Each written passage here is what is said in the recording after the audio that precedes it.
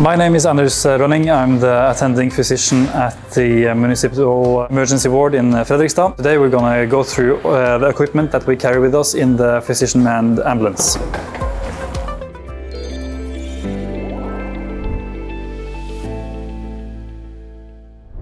First, we have our main unit, which we will go through in detail in just a minute. Underneath, we find the oxygen unit with oxygen tank and the equipment needed to deliver oxygen to the patient. On the side of the oxygen unit, we have a set of vacuum splints for bone fractures.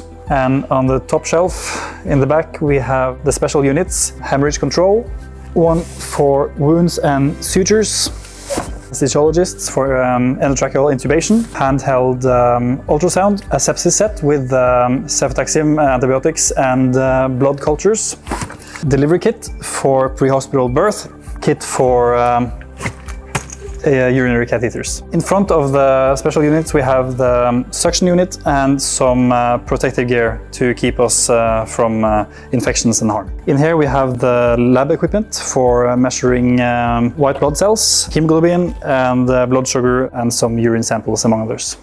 In our main unit we have an infusion set with a bag of ringer acetate and an infusion set to give boluses of fluids. We have a package of eye gels, larynx masks for children and for adults, as well as ventilation bags and masks for adults and children. The larynx masks are that kind of equipment that we use especially in cardiac arrest when we need to maintain an open airway and to ventilate our patients. We also carry with us equipment for producing intravenous access, infusion sets and syringes, of course.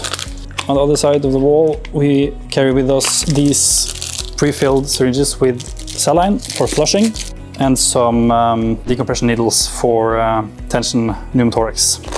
We also have a unit for intraosseous access containing these pre-made packs with a needle and a fixation set for different kind of placements of the needles and also for different ages. We also carry with us these pre-made cotton rolls that we put on each side of the intraosseous axis, as well as a self-adhesive bandage that we wrap around the leg or the arm or wherever we put the intraosseous axis, because we experience that the needle has a tendency to be pulled out when you move the patient in and out of the ambulance or on and off the stretcher. So we always put these on each side of the intraosseous axis and wraps it with self-adhesive bandage. We also carry with us airway unit containing laryngoscopes and McGill's forceps remove foreign bodies from the trachea or the airways. Small portable end-tidal CO2 measurement device to check whether our tubes placed in the trachea is in the right place or not. Lastly, we have half automatic AED defibrillator. Soon will be replaced by a multi-monitor. We also carry with us a sepsis unit containing cefotaxime as the only antibiotic we carry with us, which is mixed in 100 ml bag of saline and given after weight in the children and as a standard doses of 2 grams in adults. We try to give antibiotics to all the patients that are more than 30 minutes away from the hospital with the symptoms of sepsis. There's also blood cultures in the unit, so we try to get blood samples from 2 different places on each of these patients and before we give the antibiotic, if it's possible. And of course, if the patient is really sick and we don't have the time to take the blood samples, well, then we will prioritize to give the antibiotic, of course.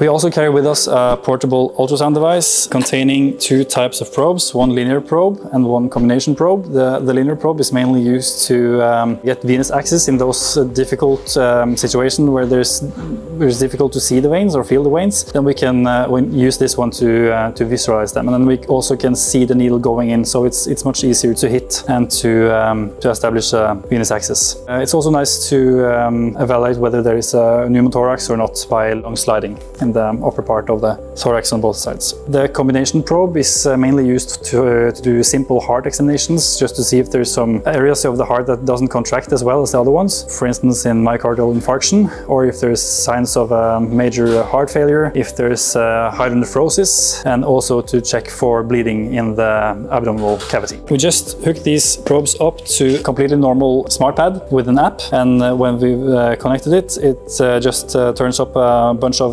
potential examinations, and we just press the one we want to do, and then everything is preset for us. So it's really easy and really quick to set up for us in a pre-hospital setting with a limited amount of time.